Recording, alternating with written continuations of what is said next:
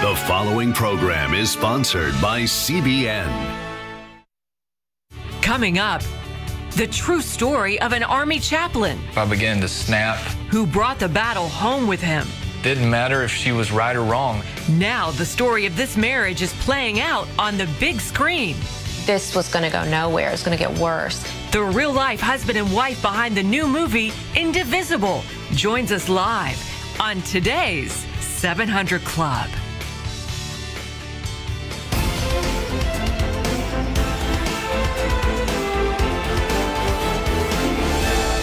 Welcome, folks. As we told you yesterday, Michael was a Category 3, but it's moved into a Category 4. They say it's going to be the worst storm ever to hit the Gulf Coast of Florida. Never in history has anything of this powerful come across. 145 miles per hour. And not only is it a Category 4, but on the edges it'll be spawning not only tornadoes, but hurricanes. You know, in Richmond, that last storm, they had 13 hurricanes, and who knows how many as this thing goes inland. But it's moving very rapidly, and it'll be soon. It'll sweep up through Georgia, Alabama, and then into the Carolinas. And it's going right on up. As a matter of fact, in another day or two, it'll be up here in Virginia where we live. It's just unbelievable. But as I say, it's the strongest in 150, maybe ever years. I say 150 years, but maybe ever. But the death toll and the storm surge is going to be monumental. If anybody has tried to weather it out, they're making a big mistake. It's going to be devastating. Yeah, Wendy. we just hope people have had time to get out. But Michael is expected to make landfall near Panama City Beach today. The Panhandle faces devastating wind damage, catastrophic storm surges of up to 13 feet or more. As Charlene Aaron tells us, Florida is under a high state of emergency.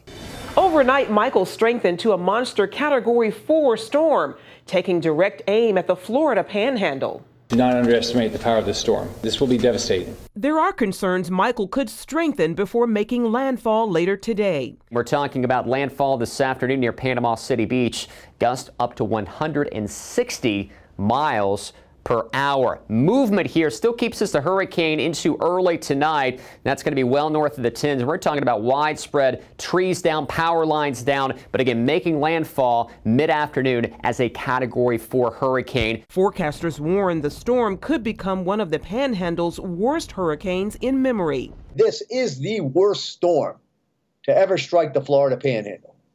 Hands down. It's going to beat Opal, going to blow away Dennis from 2005.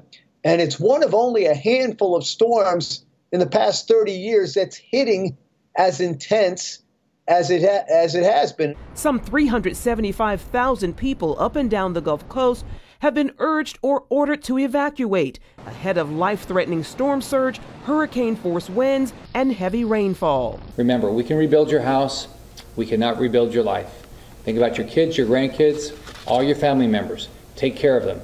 Take this seriously and keep your family safe. Some are heeding the warning, taking to shelters. Understanding that this storm may be a little bit more intense than the others, so I think it's a good idea if people are concerned that they have an option. Come here or some of the other shelters. Others plan to ride out the storm. We're hunkered down the way we need to be. We're well prepared. We understand the severity, and we'll be good to go. While Michael is likely to weaken as it moves across the southeastern United States, its heavy rains and flooding effects will spread far and wide. Tropical storm watches are in effect in coastal areas of Mississippi, Florida, Georgia, and South Carolina. The problem in the Carolinas, this is the kind of storm's going to knock down some trees and power lines in areas that they've just put it back up. But there's going to be a swath of 3 to 6, locally 12-inch rains in the areas that Florence hit. And those rivers aren't back in their banks yet in a lot of cases, so that's going to re-aggravate flood problems. President Trump has declared a state of emergency in Florida, authorizing FEMA to coordinate relief efforts and provide federal money and help. Charlene Aaron, CBN News. You know, Wendy, I went down shortly after Hugo hit South Carolina, and it was like somebody had taken an axe and the trees just thousands of them were cut off, right, you know, at about 3 feet above their base, and just chopped down thousands of trees. Same thing's going to happen down there in Florida. All that pine foliage that's there, those trees, they'll be wiped out. It'll be devastating. They have no conception of how bad it's going to be. I was living in South Carolina right before Hugo. I went back because my parents had a place down there, and the bridges, you couldn't even get to the bridges to check the damage of what was going on. But anything that wasn't sturdy was gone. I mean, it was just no more. You know, I remember we set up our cameras in the main street of Charleston. Of course, there wasn't anybody there. And there was a roof of one of the commercial buildings. It was a tin roof, and it was like a piece of paper. You know, you get a piece of paper and you do it like this. That's what it was balled up like that and it thrown down in the middle of the street. That was so devastating, but I think the people of the Panhandle have no conception of what this thing's going to do to them. And boy, if there's any possibility of getting it, may be too late now to get out. It's supposed to hit today, this afternoon. I mean, the reporters that were on the TV this morning said it's 8 hours away. So, you know, by the time this airs, it'll be 7 hours. The roads are all jammed up. Well, this is one of those that they should be doing something about. Now, Operation Blessing is mobilizing to help storm victims in Florida. Our representatives will be on the ground assessing needs and working with churches and government agencies to provide assistance once the storm clears. We'll have water, we'll have cots, we'll have tents, we'll have tarps, we'll have food, we'll have all that kind of stuff and medical assistance. So I think it's so important. So we'll swing away from that. We mentioned South Carolina. There's a young lady who was governor down there. As I understand, she's from a background of Hindu, of faith, and she is a dedicated Christian, a wonderful person, and has been a superb governor and one of the best UN ambassadors we have ever had, Nikki Haley. She's now said, look, I've had 8 years in government service, and I'm going to step down. I'm giving my notice well in advance. And at the end of this year, she'll be replaced. So who's going to replace her? Well, there's several. One is the executive at Goldman Sachs, and the ambassador at Germany is another. They're under consideration. John Jessup has more on that story. That's right, Pat. As you were saying, President Trump has a list of names to replace outgoing Ambassador Nikki Haley at the United Nations, but he's taking some time to make his decision. Haley's announcement that she's leaving the administration surprised many, but not the president. CBN's White House correspondent Ben Kennedy has more. Haley initially told President Trump of her plans to resign about 6 months ago. She now made it official and plans to stay at her post until the end of the year. I think you have to be selfless enough to know when you step aside and allow someone else to do the job. So thank you, Mr. President. It's been an honor of a lifetime. UN Ambassador Nikki Haley becomes the latest in a line of high-profile departures from the White House. It was a blessing to go into the UN with body armor every day and defend America. She represented the U.S. with a strong voice at the UN, speaking out on North Korea, Russia, and Iran. Haley went on the attack against Syria's President Bashar al-Assad for the use of chemical weapons on civilians. The monster who was responsible for these attacks has no conscience. Not even to be shocked by pictures of dead children. She stood up for those without a voice when the U.S. withdrew from the UN Human Rights Council. When a so-called Human Rights Council cannot bring itself to address the massive abuses in Venezuela and Iran, and it welcomes the Democratic Republic of Congo as a new member, the Council ceases to be worthy of its name. While at the same time fighting for Israel. I think you look at the anti-Israel bias and the strength and courage that the president showed in moving the embassy. She cited her Christian faith as a reason to support Israel, later teaming up with the president's son-in-law, Jared Kushner, to work toward a peace deal with the Palestinians. What I've done working with him on the Middle East peace plan, it is so unbelievably well done. Haley sat down with CBN's chief analyst, David Brody, to talk about her impact on the UN. Since day one, you've gone in there to shake things up. How tough is that Ben. Every day I put on body armor because I know there's going to be a fight. I'm just fighting a different thing every day. Senators confirmed the former South Carolina governor as U.S. ambassador to the UN on day 4 of Trump's presidency by a vote of 96-4. She will end up serving nearly 2 years at her post, citing it was time to step aside. You've been fantastic. You're my friend. And I just, on behalf of the country, I want to thank you for a great job. Thank you. Now, President Trump said he will name a successor in the next 2 or 3 weeks. As for what's next, Haley said she will not run in 2020 and will support President Trump's re-election. Ben Kennedy, CBN News, the White House. Thanks, Ben. And President Trump says he's narrowed his list of possible replacements down to 5 people, and he reportedly, and one name reportedly on the list is former Deputy National Security Advisor Dina Powell. Israelis were as surprised as Americans at the resignation of Ambassador Haley following the announcement that she'd wrap up her 2-year tenure at the United Nations. Israeli Prime Minister Benjamin Netanyahu tweeted, "I would like to thank Ambassador Nikki Haley, who led the uncompromising struggle against hypocrisy at the UN and on behalf of the truth and justice of our country." On the sidelines of September's General Assembly, Prime Minister Netanyahu told Haley she helped roll back anti-Semitism at the UN. The hall still permeates with the stench of anti-Israel and anti-Semitic resolutions, which are the same. And I want to thank you for clearing the air. And Pat, he added that Haley was one of the best friends Israel has had at the United Nations in a long time. Well, frankly, ladies and gentlemen, I believe the United Nations has served its purpose and should be replaced. I counsel, and I still counsel, some kind of a conference of democratic nations, and that's what we need, because the General Assembly is just a joke. Time after time, they pass anti-American and anti-Israeli resolutions over and over again. They never say anything about Assad. They never say anything about any of the Arab dictators. They never say anything about Soviet Russia. They always talk about America and Israel. It is just an exercise in futility. Those people are overpaid. They get a lot more money than our foreign diplomats. They live in great luxury, and they couldn't care less about what they're doing. They just vote willy-nilly on these things. And, you know, we've got the Security Council, and the Security Council under Obama failed to object to a resolution against Israel, which was just, well, it was threatening to the whole nation. It made them an outlaw state. And the United States has the power of veto in the Security Council. The thing is set up there. The General Assembly is a big debating body, but they have no real power.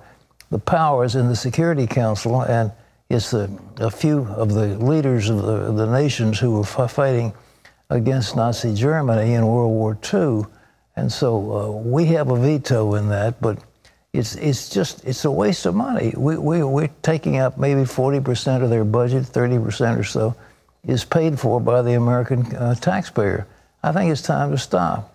And we ought to reconstitute a community of democratic nations would be the answer. And I think that's what's got to be done. But I don't know if there's any political will to do that or not. They would scream at you. But when you see the people who are on there, for example, as Nikki Haley talked about their so-called Human Rights Council, and then you've got these vicious dictators. I mean, it's just a farce what they're doing. It's a waste of money, and it's time we get another organization that will be more effective. That's World War II, and it's been 40, 50, 60 years, however many years it's been since its creation. Now it's time for a new world order. Wendy. I'm really going to miss her. Do you think she'll reemerge in some other office at some point? Of course she will. I mean, she's too popular. I don't know if, you know, Senate, I mean, after having been the main focus of the United States of the General Assembly, she was free.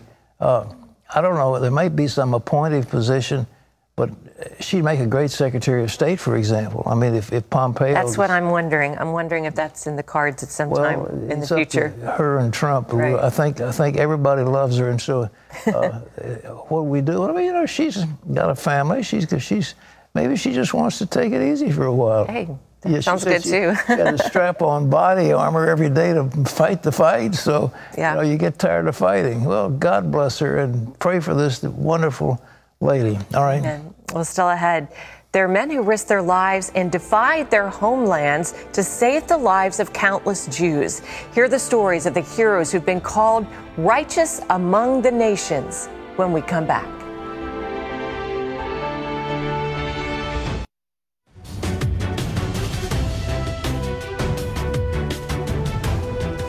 Well, many of you have, like I have traveled to Jerusalem, and you've gone to a place called Yad Vashem, which is the memorial to the victims of the Holocaust.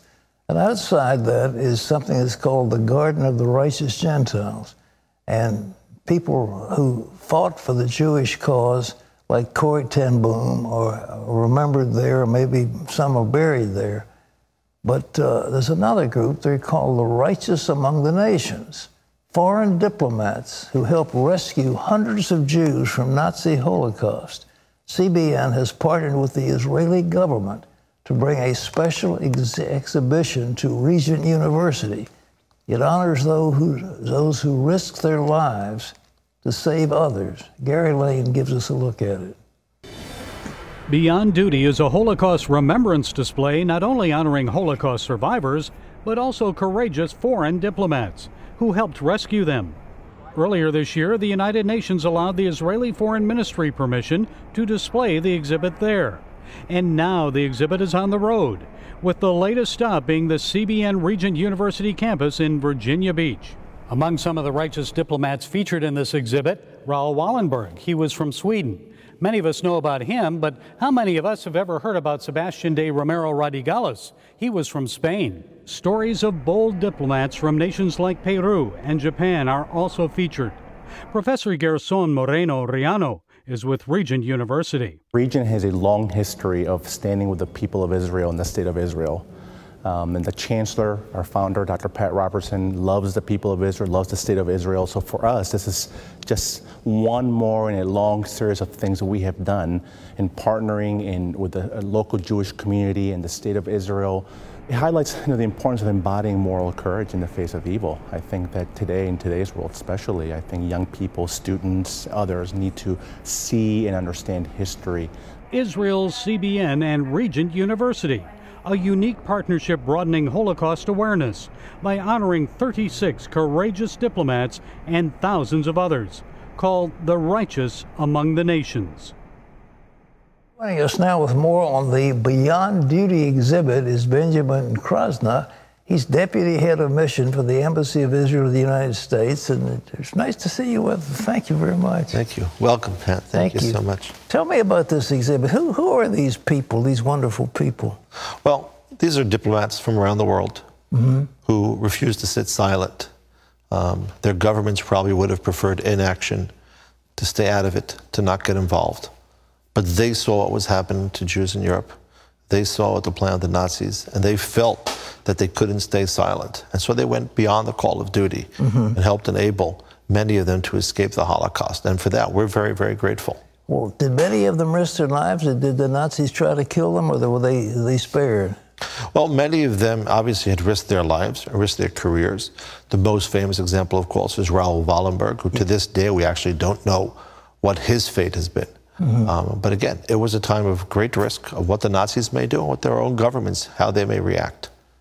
You know, is there any possibility that that would be repeated? We've all said never again, it can't ever happen again, but is there a possibility? Well, Pat, I think it's why there's such an important lesson here. Yeah. You know, the generation of those who actually remember the Holocaust, the survivors, the people, those diplomats, they're no longer with us, or many of them will not be with us for much longer.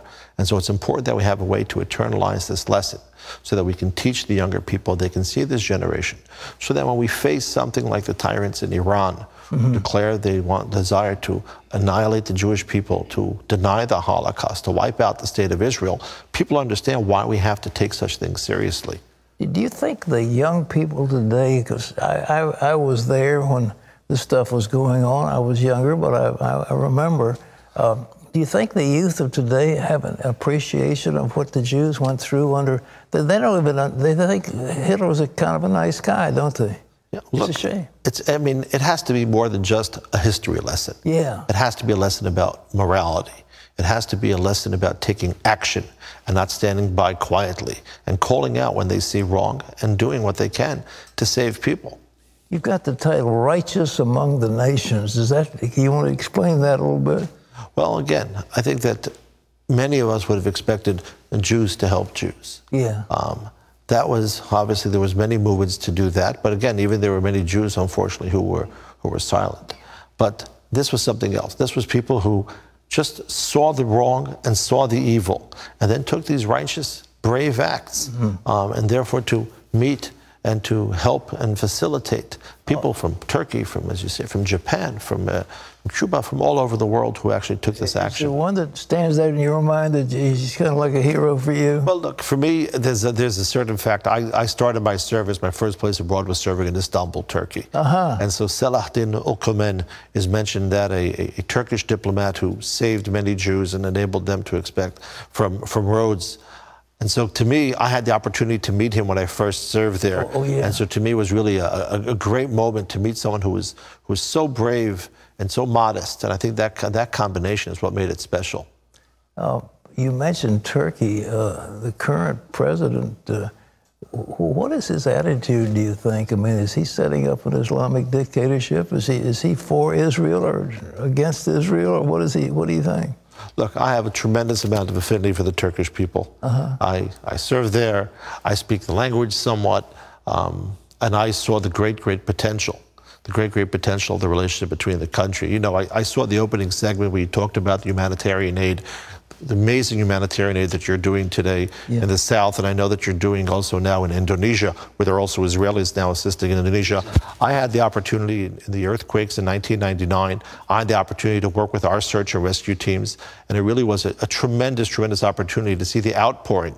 And the Israelis were the first on the ground with the largest numbers, saved people. I witnessed it myself, and really it was a tremendous opportunity. So the Turks are... Well, you know, actually, that was the fountainhead of Christianity, was Turkey in the early days. But anyhow, well, I commend you on this exhibit. Now, this exhibit is coming to Regent University. We're honored to have it here for a couple of weeks, maybe. Right. We had the opportunity last night with Gordon to open it. It was a wonderful turnout, working together with the university, with CBN, with the local Jewish community. And so we're really very proud. And I think it's so appropriate that it be at a university, that it be in a place to educate so that the young people can see it, because they really need to be our target audiences. Well, thank you for being with us, Benjamin Krasna. Thank you so much. And the exhibit, by the way, is going to be at Regent University. It runs today through October the 23rd. And you can get more information or schedule a group visit. Go to regent.com/edu or call 888-372-1006. Thank you so much. God bless you. Thank you. All right. Wendy. Thanks, Pat. Well, coming up, 15 years of chronic pain vanishes in an instant. And I couldn't believe it. And I was so happy because he healed me. Hear her story of miraculous healing when we come back.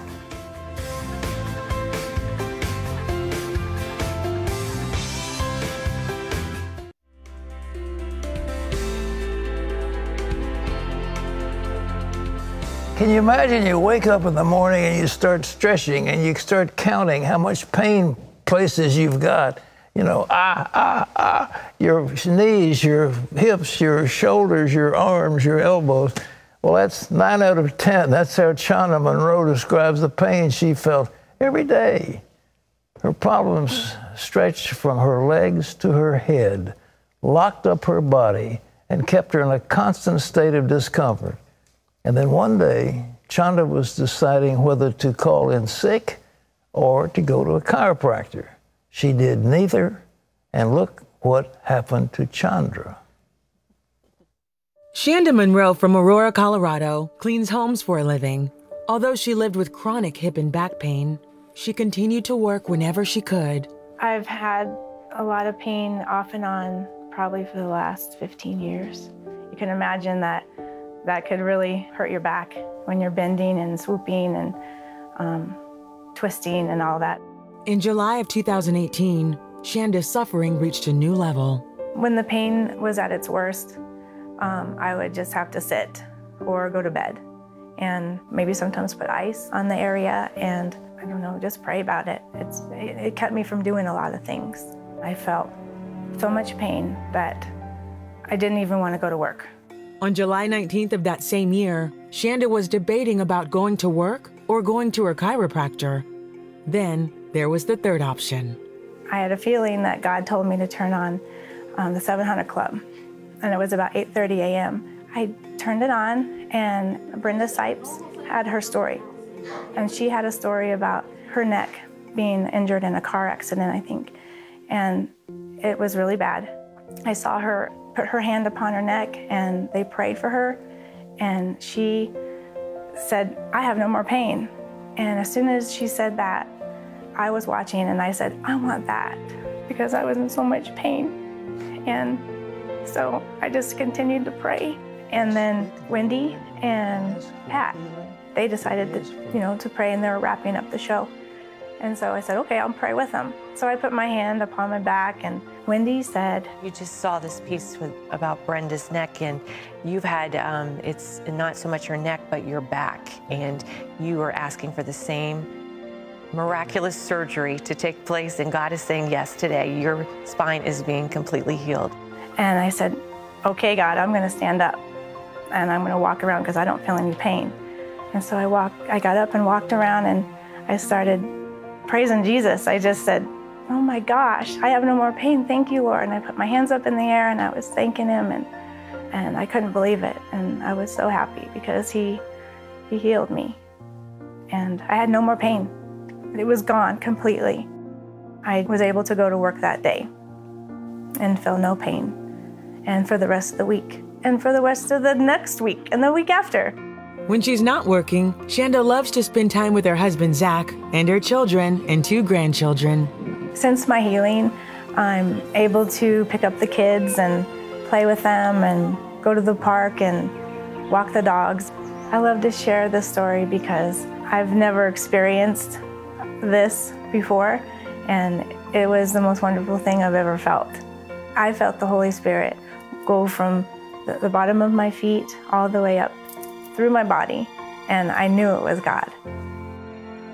I knew it was God. Wendy, you didn't know her, did you? No, not at all, but she seems like a very nice lady. I'd like to meet her. Isn't that sweet? Oh, that makes me just so happy. Makes me want to cry. Yeah. Well, here are a few more.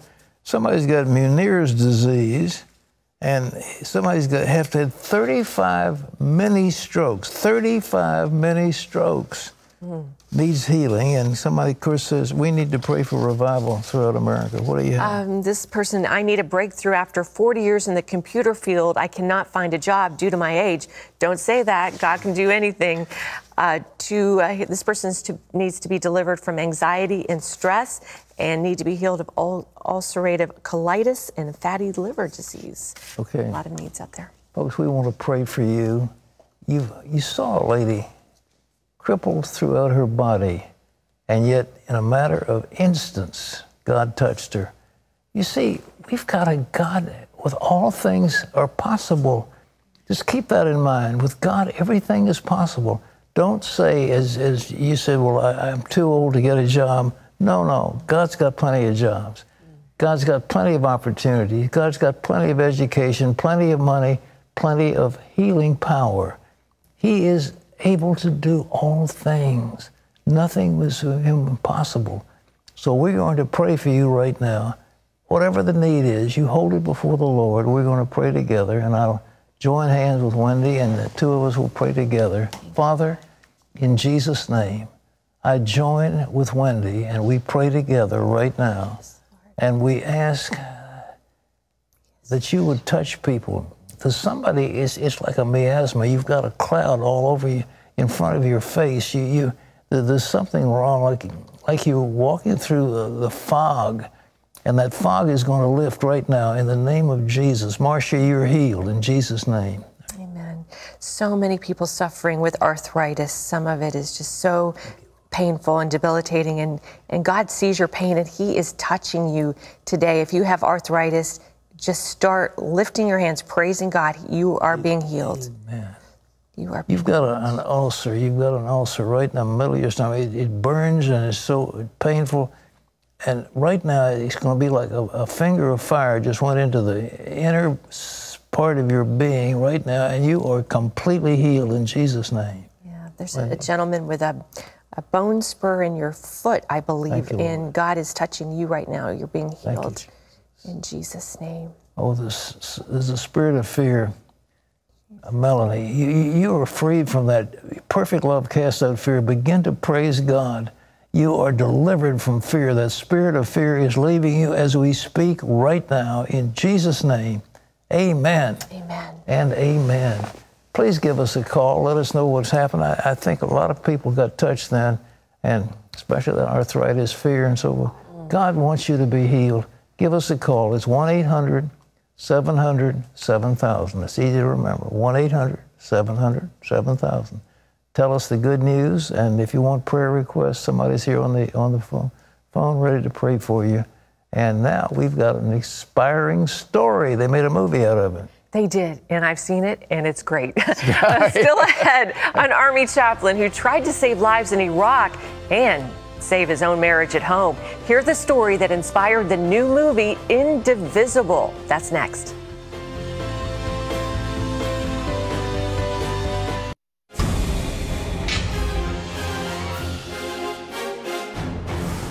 Welcome back to the 700 Club. The Congressional Leadership Fund is looking for more money for campaigns to help stop a Democratic takeover of the House. Reuters reports a memo released Tuesday stated the committee has already spent $90 million on key House races, but that wasn't enough. The memo warns donors that Democrats have outspent Republicans by $50 million. The memo did also show that voter approval of President Trump had risen by 5% across 20 critical House districts following the Kavanaugh controversy.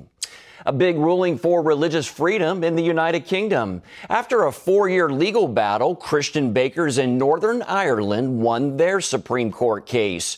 Owners of Asher's Baking Company came under fire for refusing an order for a cake from a gay rights activist. The court held up a ruling Wednesday that Asher's acted lawfully and did not discriminate against anyone. Judges held it was the message the bakery objected to, not the customer. And you can always get the latest from CBN News by going to our website at cbnnews.com. Pat and Wendy will be back with more of the 700 Club right after this.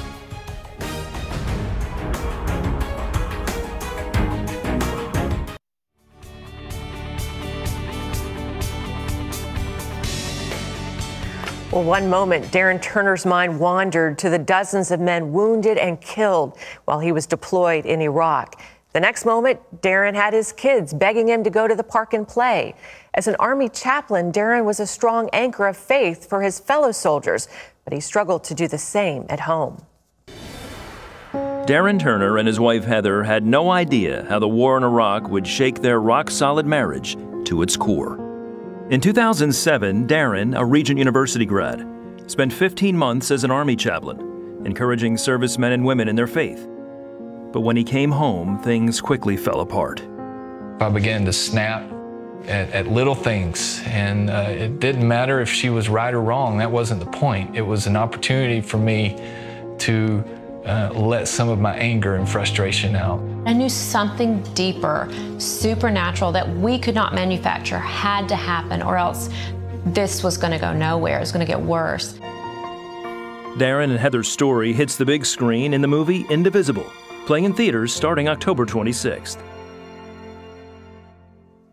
And the movie's amazing. Well, Darren and Heather Turner, the real Darren and Heather Turner, are with us now. And welcome to the 700 Club, guys. Thank you for having us. Wow, it's so weird because I just, saw the movie last night. I got finished watching it at midnight, and then they have the pictures of the real family come on afterward. And so now here you are. Darren, you had several tours of duty over in Iraq. What was the one depicted in the movie was your first tour, Correct. Which was incredible. What Can you even tell us what was that like for you? Yeah, so I actually went to seminary here. I was a Regent student, graduated 2006, and then went on active duty the beginning of 2007, deployed for 15 months, 3 months after my first day on active duty. Wow. So it was fast. It was part of President Bush's surge, if you recall that, back in 2007 and 8. And so we went to Iraq for 15 months. And I remember in the movie, it's like, we're called to this, where you were going to just take it on. And you get over there and it was totally not what you expected, or worse than you expected. Yeah, I'm not sure I expected. I had no idea what to expect, honestly. I knew we were going to go into a pretty hot combat zone, and it was pretty wild, yeah. And you ended up ministering to some soldiers who ended up losing their lives, and that really affected you. It did. And Heather, you're home raising 3 kids, and you guys are communicating a lot, and at first everything seems fine, but then you start to notice he's not sounding like himself anymore. What was going on with you? I think for me, I just wanted to be able to connect to him in a way that I felt like he was heard and I was heard. But there's just, practical issues. Back then during the deployments, you did just get your 2-minute phone call, and there was this long delay. And so we would get off the phone feeling like we hadn't really said anything to each other. 2 minutes. Oh, I didn't realize it was only, that's tough. That's really tough. Before Skype, before smartphones, they had call centers at some of these deployed locations. Oh, man. And you had a limited amount of time. Wow.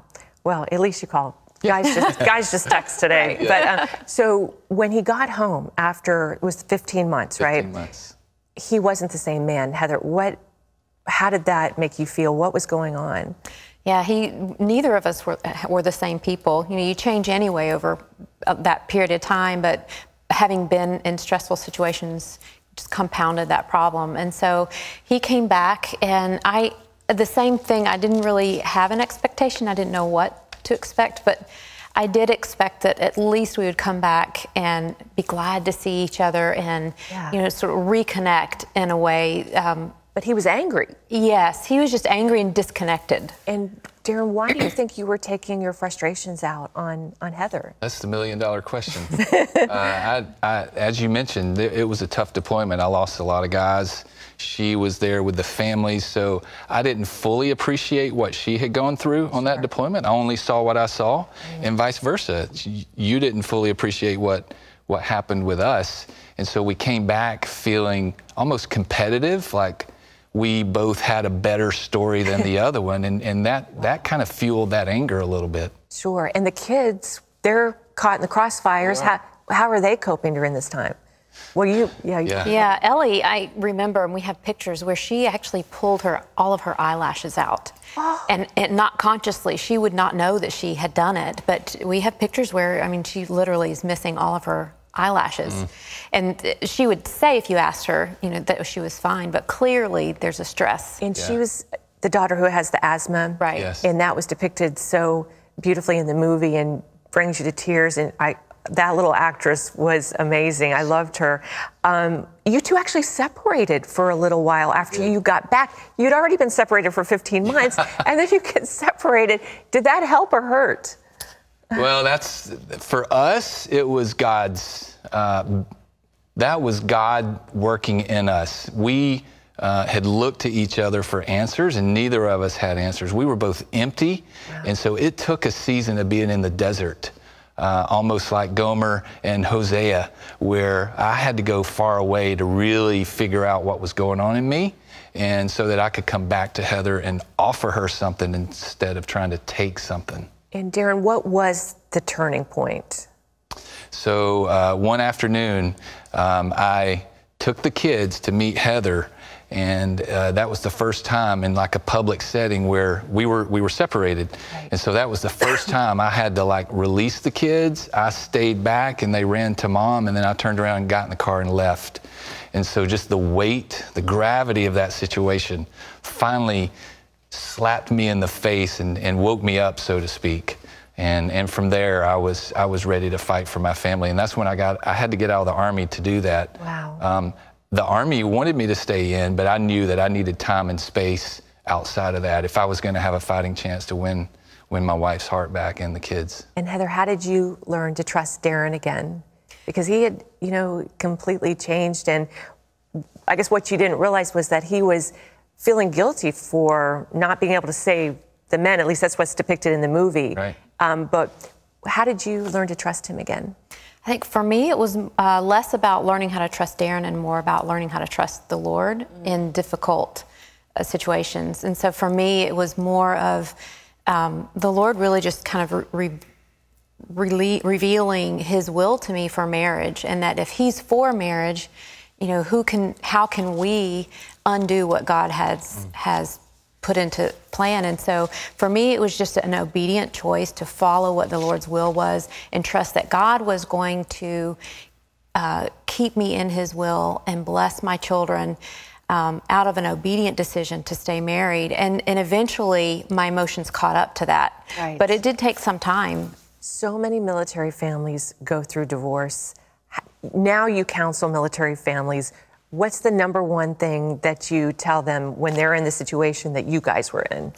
Yeah, and my counsel to them is, and I don't understand every couple situation. They're so drastically different. Sure. But the common denominator is one or both want out. And so just one more day. Let's keep talking about this. Let's create some space for God to break your heart for your family instead of you chasing after other things and deciding that this is the best thing to do is leave your family. It's not. It's not. It's not. It's not. Well, your story is now headed to the big screen. It's called Indivisible. It is a powerful movie. I loved it. I did cry a few times. And I loved that. Well, I love so much about it. We don't have time to talk too much about the movie, but it comes out when? October 26th, just in a couple of weeks. Okay. Yeah. Indivisible. Theaters across the country? Absolutely. Yeah. Okay. Go to indivisiblemovie.com and you can type in your zip code and it'll pop up the closest theaters to you. I really think it's a right now movie, and it's a great movie for military and anyone to see. Yeah. Thanks for sharing your story with us and with the world. For more information, you can go to cbn.com. Again, Darren, Heather, thanks. God bless you guys. Appreciate it. Well, still ahead, time for us to tackle questions from you. One viewer writes, so often I hear churches preach the promises and blessing of God, but they never teach the true way to Christ through the cross and salvation. Why are things being sugar-coated? We'll have that question and much more coming up. Don't go away.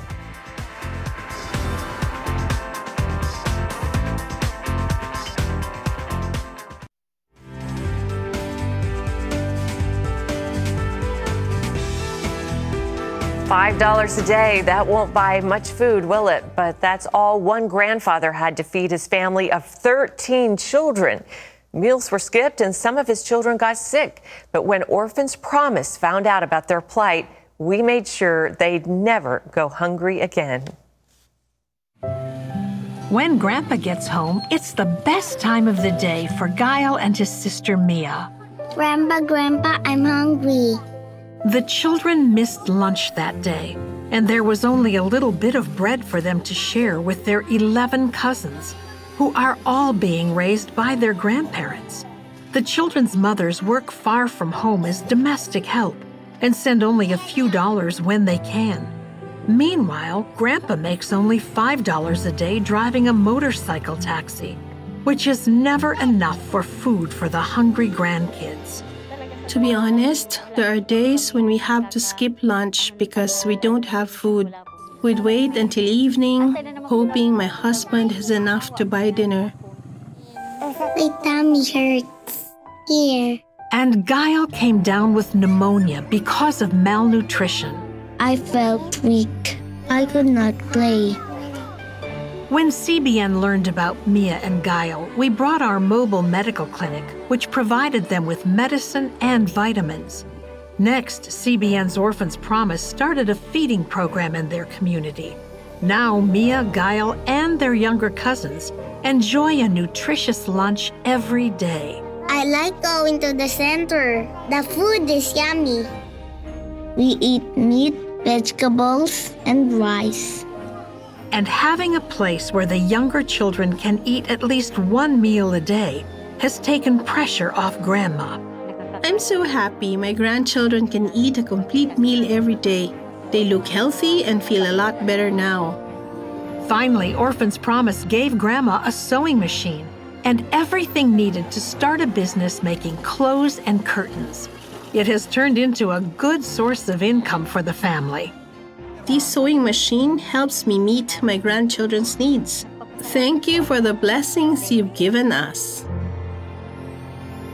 The Bible says true religion is helping the widows and the orphans, and Orphans Promise is doing that beautifully.